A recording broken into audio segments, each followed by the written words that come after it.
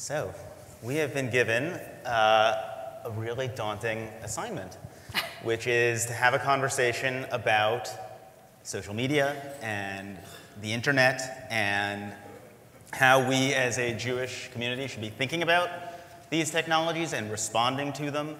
And particularly as we stare at these technologies that are really shaping so many of the fundamental basic elements of human being, what the Jewish response should be. So the big tech companies that are all around us here in San Francisco are building products that are unavoidable and that are embedded with implied answers to some of the biggest questions about how we are to live and what is a good life. And that's the challenge we face, but it's also the opportunity, because we have this 3,000-year tradition of wisdom about how to live and what is a good life. And so, hopefully that tradition can guide us.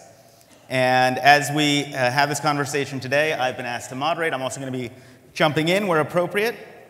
And I'm hoping that we can help give this room some ideas, not just theoretical but practical, about how we can ensure that this tradition of ours not only survives this tumultuous era that we're just at the beginning of, but thrives in it. So I want to start, David, with you.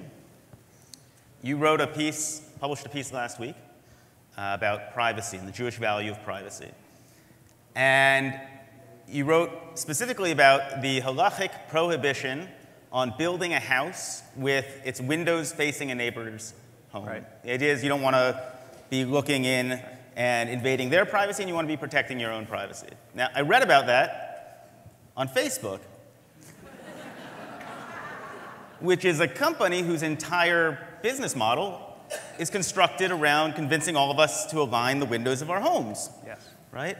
So I want to ask you a provocative question to start this. Okay.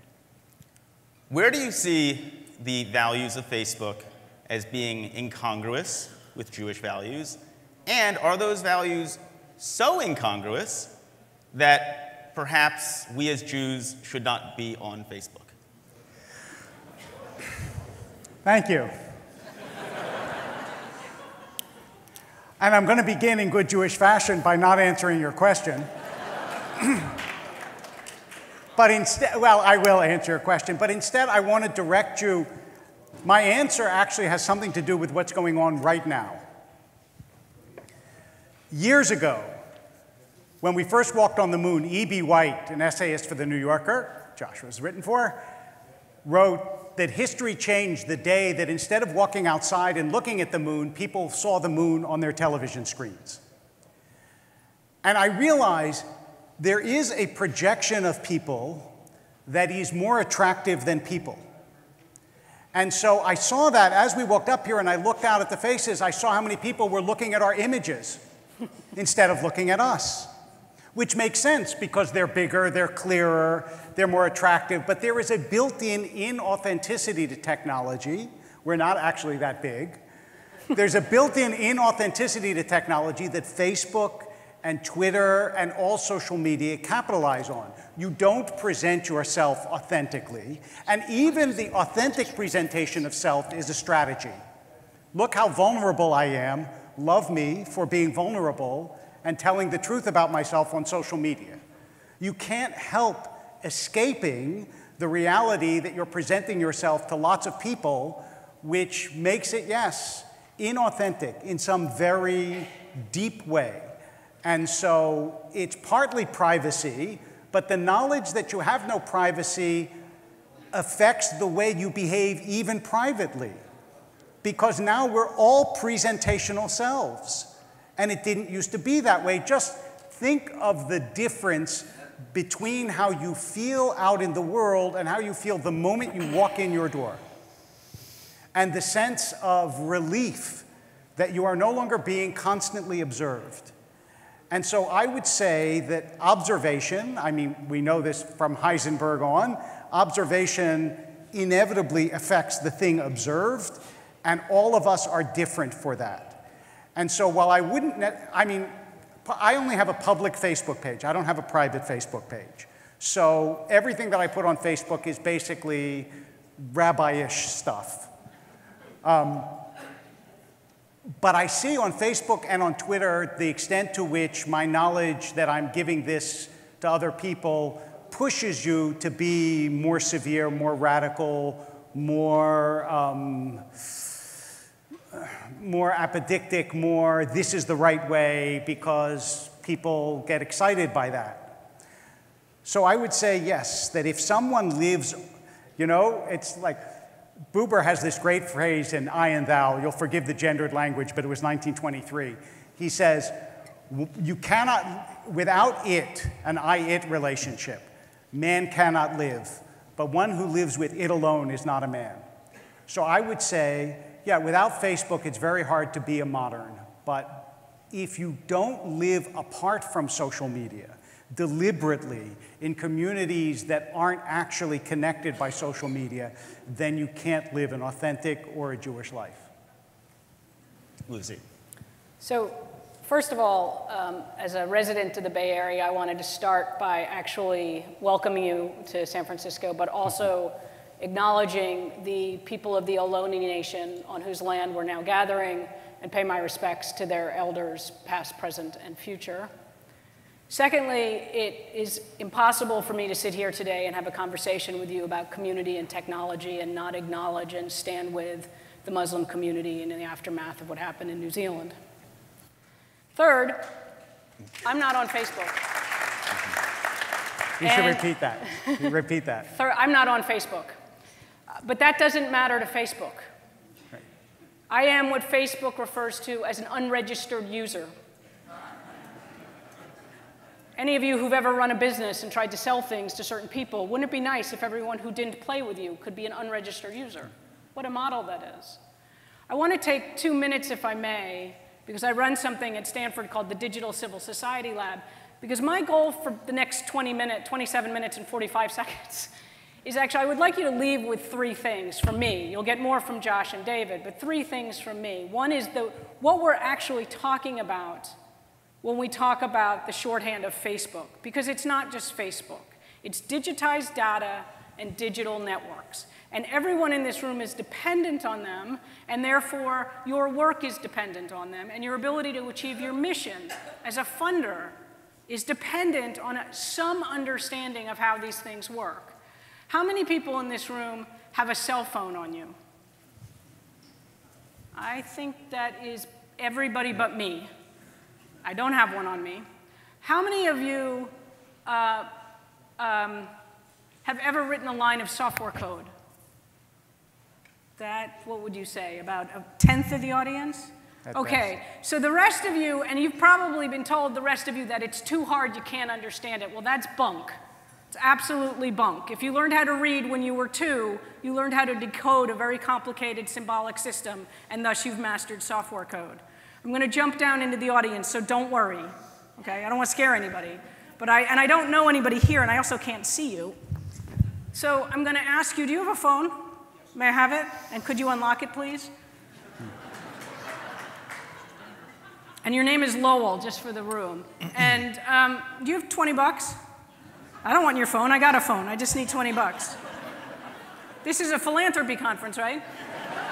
This is the only allowed solicitation. I'll take whatever, it doesn't matter. I'll take the receipt, I don't care. 10 bucks, no, it's 20 bucks. Okay, so Lisa gave me 20 bucks and Lowell gave me his phone. Who has the 20 bucks and who has the phone? I do. Lucy. Who doesn't? Everybody else, including Lisa and Lowell, okay? But I'm gonna give Lisa back her $20. I'm going to hold on to Lowell's phone, because who has Lowell's data? I do. And it's an iPhone. Apple, and oh my God, he's actually really did give it to me unlocked.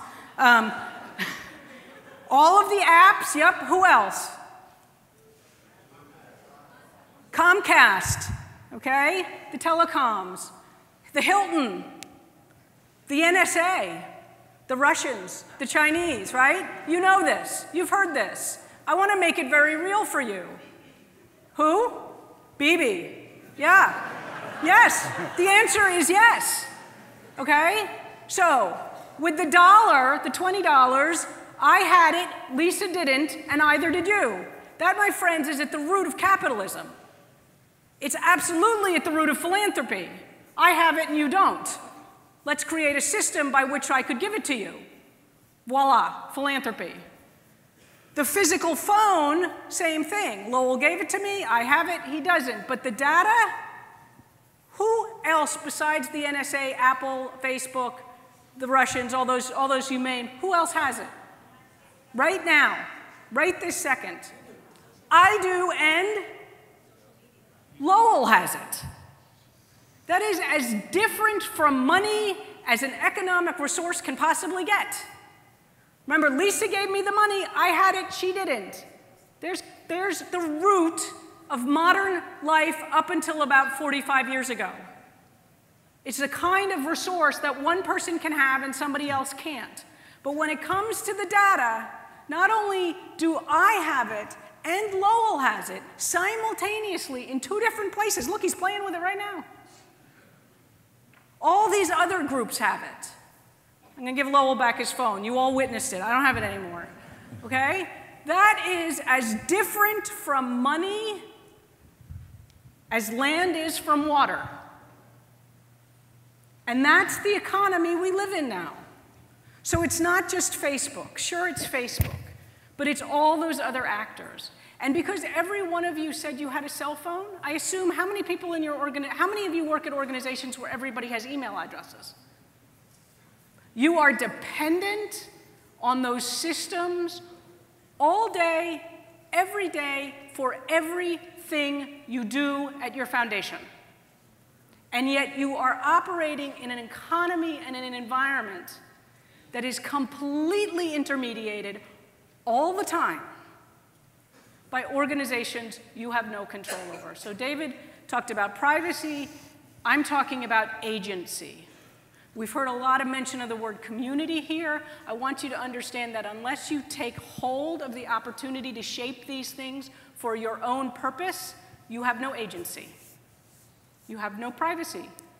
You can, but if you use them the way they're delivered to you, they are not designed to align with the mission of your foundation. They are designed to align with the mission of the company that sold them to you and the government in whose country you're actually registered or something, I don't know. All those countries. So you need to understand how they work. Every one of us is dependent on them, and your missions obligate you to make sure that you're using them in ways that are actually in line with your mission and not compromising your work. Okay, so David, that was a almost Talmudic explanation of how data and privacy interact with our traditional understandings of them and agency. How should we as Jews respond to that? How can we as a community, and particularly the people in this room who have a great deal of agency in shaping and reshaping the culture in which we live, how can we start to turn the ship in a positive direction? But I want to ask specifically from a Jewish perspective, where we can be players in this.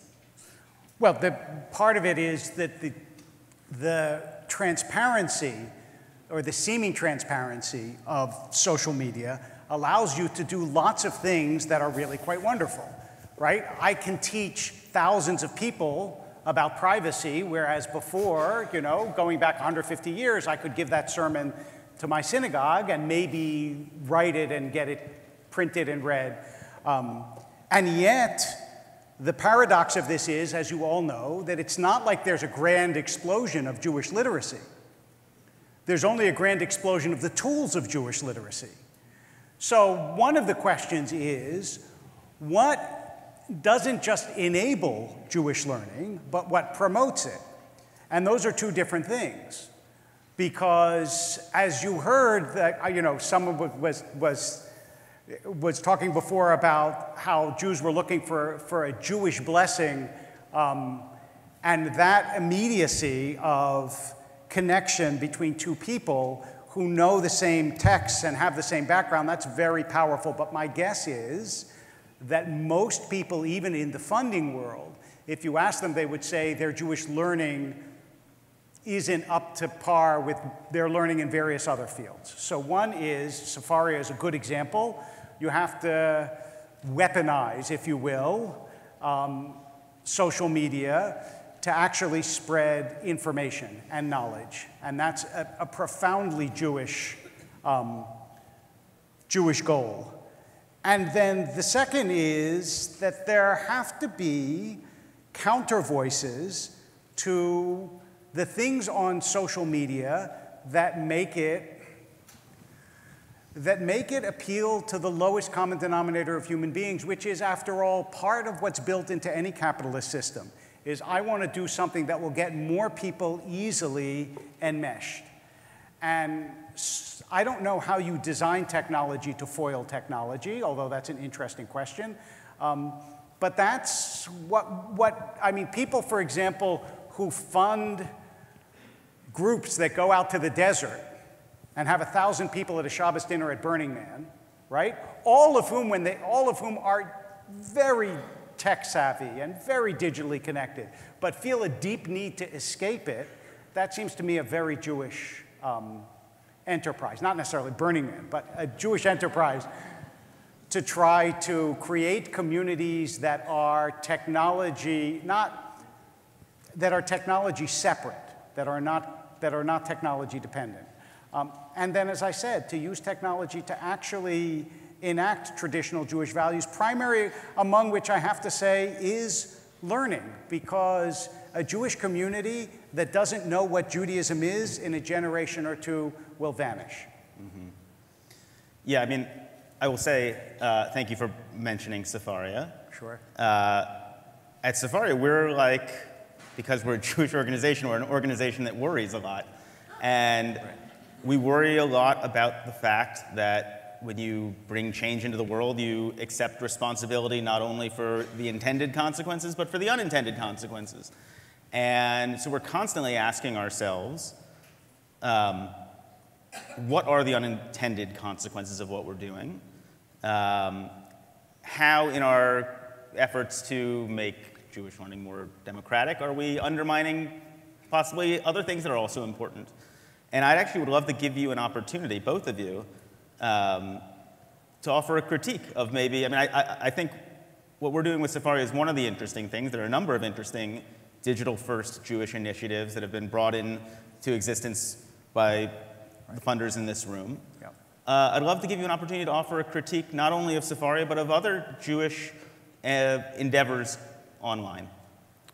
You want to start? So, David, you mentioned you don't know about using technology to fight technology. And I think there are times when actually deliberately designing an alternative technological solution to an existing mass market one is an appropriate answer. But most often, I think, and this is where I know everybody in this room knows how to do this, it's actually about how you use the existing technology. So I haven't dug into the terms of service and the privacy agreement on Sefaria. So let me ask you right here in front of all our friends, where is the data stored? All the data that's collected every time I click or scroll through, all the granular data about which is identifiable to my device and says, this is what Lucy's trying to learn. Where is that data stored? I actually don't know that I can answer that in the most technical sense. Is it on your private servers? Is it in the cloud somewhere, probably at Jeff Bezos' house? No, it's in the cloud somewhere. But I will say one of the places in which Sefaria has tried to be a model is in upholding the norms of digital civil society that you write about in terms of openness and respecting privacy. And one of the things that is very scary for us at Sefaria, one more thing for us to worry about, is everything that we have built is built open source. All of our data is in the commons. At any given point, somebody could take everything that we've built and replicate it and put us out of business, theoretically. we have built our own sort of competition. And that's scary, and it required a different way of thinking. It required convincing our funders of a different way of thinking. But we see it as part of our mission, not just to advance Jewish learning, but to advance some of these norms that you've talked about, which I think are so important. And one of the things that we talk about when we go to funders is, look, if you're going to be investing communal resources in new initiatives, you have an obligation to make sure that these kinds of norms are being upheld, because the one area where this room has so much leverage is in reshaping norms. Yes. Because this room can go to your grantees, and as a grantee, I don't know how I feel about this, but you can say, if you want our money, you have to uphold these norms. And there is so much need right now for projects in the digital space particularly to accept new norms, that one of the reasons I'm so excited to be on this panel with you is to give you an opportunity to share with this group what they need to be telling to their grantees. Well, thank you, and that is incredibly important. That's exactly right, that funders in particular need to understand the nature of, that's why I do the phone thing, so that you get it. Hopefully that shook you up a little, to realize that when you're contracting with your grantees about money, you also now need to be thinking about what are you asking them to do with the data. And it'd be really crazy, actually, if you'd taken the other tact and tried to make the Torah proprietary. So that one I'm not so sure would have worked. That tact was tried. That's why we had to come into existence. But it takes really thinking about this at many levels, because as someone running an organization, storing your information, not just the Torah and the commentary and all of that, that data, of course, should be open and available. But for the people who are using it, the two people studying Torah with the Safari, or me and my rabbi, whoever it is, the data that I generate from that learning experience, I would, you asked for a critique, I would suggest strongly that you investigate how can the organization and the software tool be clear and honest with me as a user about what's happening with that data. And ideally, give me a very easy way to say, I would prefer that you not have it. Because what I'm engaged in here is a learning process. And I don't know about you, but the last time I tried to learn something, I failed 1,000 times before I got anywhere, right? I make mistakes. That's how we learn. So I don't want you to have that. So I want to give you two, since I'm not a technology expert, I want to give you two content things that I think Jewish funding should somehow figure out how to do. The first is, Irit said at the beginning, Anashim tovim be'emtza haderech. And she said, you know, you meet good people along the way. But the other way you could translate that is, good people are in the middle of the road. And if people could design a way to communicate that encourages moderation as opposed to encouraging extremism, which is what almost every current app does, that would be a tremendous addition to civil discourse. The other thing, and I see this especially because I counsel a lot of young people, and I can't counsel people out of this, but there was a time when a camera focused out. And now, by the time a girl is 13, 14, 15 years old, she has taken thousands of pictures of herself, which first of all tells her what is valuable to the world about her. It's what she looks like. And second, encourages an almost compulsive but brittle narcissism that is at odds with every Jewish value. And our society cheers this on, as you all know. And it's very bad for men and for women, but it's just very bad. So in the same way that if there was a conversation that actually encouraged people to move to the center, if there was a social media that encouraged the view of the other, instead of always the presentation of the self. And I can't begin to tell you how to do that, because I have no idea. I just know that it is desperately needed. You know, the guys who invented Tinder are actually members of my congregation. And I've had discussions with them about this and about what it does to people to judge them instantaneously in such a way. And yet those conversations don't do anything to diminish the power of that. I mean, we do it in normal conversation, but usually you're still standing there the second after the person has judged you, and you get to say something to them so that they can make a second judgment and a third judgment. So maybe part of what an app would be that would help conversation is one that actually doesn't allow you to dismiss somebody in a second. Maybe in order to get on this app, you have to talk to someone for 3 minutes. I wonder if that would be possible to technologically rig. That would be an app, or even 5 minutes. That would be an app I could get behind. Let me just be clear. There's nothing about technology that makes any of that even difficult. Not only is it possible, it's easy. It's the business model of the commercial sector that makes it unprofitable.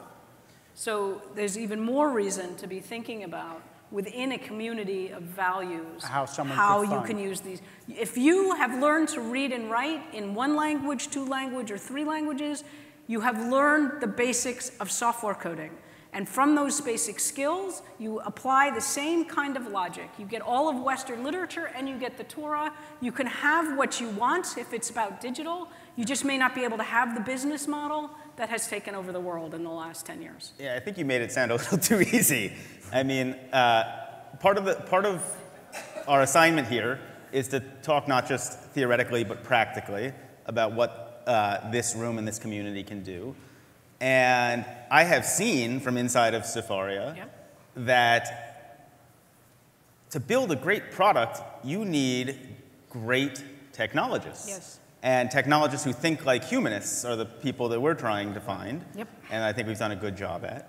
And you know, we talk about the pipeline of leadership, a crisis in Jewish communal life. Where are we going to get our next executive directors and lay leaders for this community? I also would ask, where are we going to get our next generation of technologists? Because if you are undertaking an initiative whose goal is to reach people and influence people, today that means you're going to be doing something online. Yep. Maybe you're going to be digital first, as Sefaria is. And that requires a very different kind of leadership and a very different kind of training. And it's not just the case that anybody can sit down and learn to code and make something great online. It's actually a skill that very few people have and that is in high demand, and that you're competing against Facebook and Google and these companies for talent. So one question I would have for this group is how do we cultivate that and make sure that we're going to be able to play at a high level in the years to come? Absolutely, there's a pipeline problem in training technologists, and there's a competition problem. But what and we need to invest in that. And there's a new movement among universities on public interest technology, which I wish they'd actually stuck with the name humanist technology. But that's moving. But what I'm trying to say is you have an expertise that needs to be brought to the table too. And by you, I mean you, which is whatever your mission is.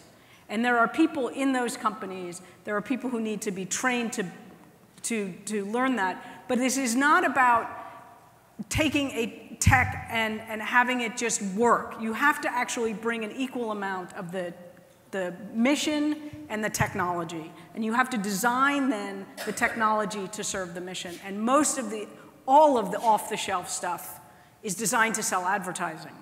So there's 2 different questions being asked here. There's what can this community do about specific technology for this community? And then you were referencing, David, much more about the fact that the members of whatever the Jewish community is, and I never know what that is, are also on these tools and living their lives in these other ways. And that's just is. And I think there's also a responsibility. I think there's a bigger responsibility, Josh.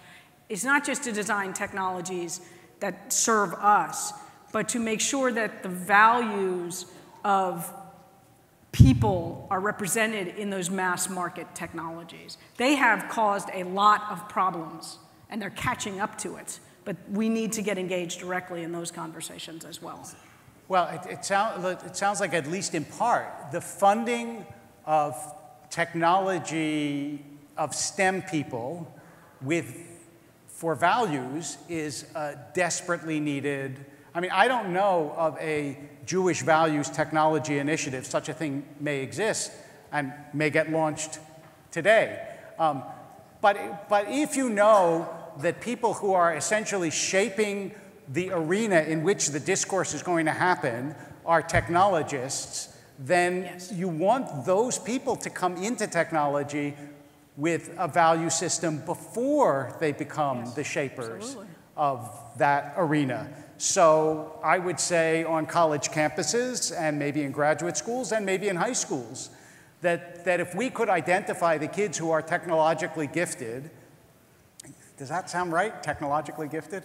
Who are gifted in technology, how about that? And encourage them through scholarships or other things to have an ethics and values training the same way, by the way, that we do with doctors in medical school these days, and didn't used to be the case.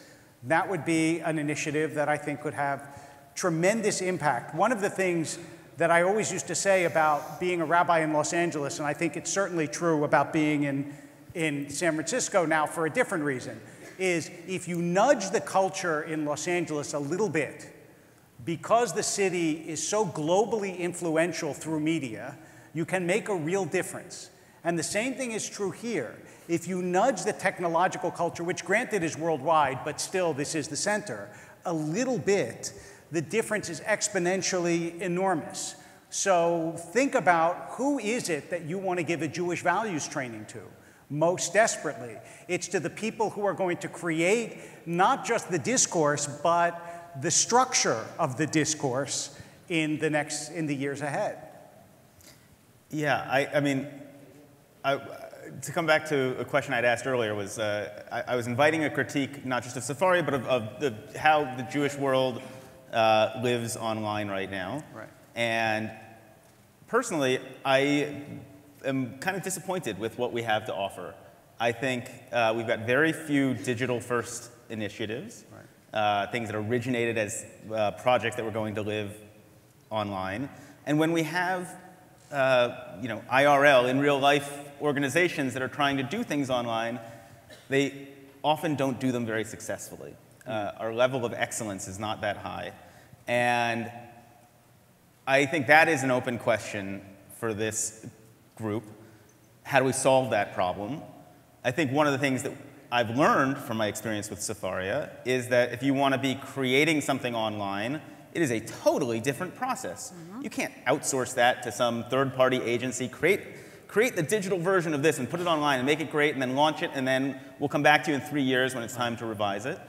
The process of creating great products online requires constant iteration, it requires constantly listening, it requires experimentation, and we're not built as a community to deliver on that, and we're going up against companies that are worth hundreds of billions of dollars and have hundreds of thousands of engineers whose job it is to beat us and to take our attention and take our brain space. So I think that's one of the real challenges. I want to end, because we've only got 1 minute and 39 seconds left, by giving each of you an opportunity to speak to something that you are optimistic about in this realm.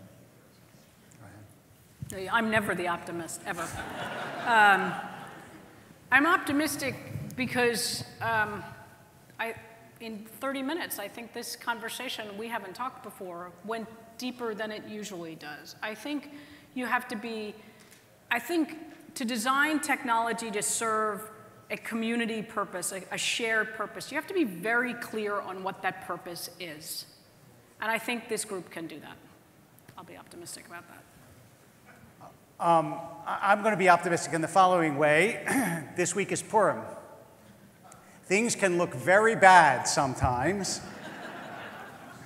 and they can be quickly reversed. And the truth is that is true even, I mean, at this moment, I understand that there are 3 or 4 or 5 companies that seem overarchingly dominant in the world of technology. But anybody who studies history has to understand that things change very fast and can change very fast. And that which seems ubiquitous today can be gone tomorrow. And so you shouldn't get discouraged about insurgent initiatives because there are those giants out there. You know, the day before the Soviet Union collapsed, nobody knew the Soviet Union was going to collapse. All these experts who had studied it forever thought that it was virtually eternal. That can be seen, obviously, as a counsel of desperation, but it's also a counsel of hope.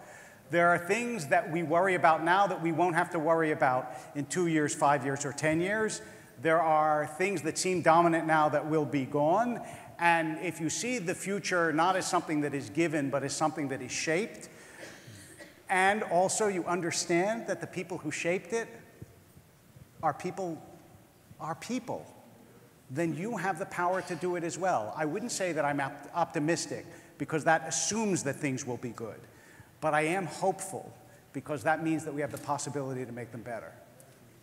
That's beautiful, and we should end it there. Thank you.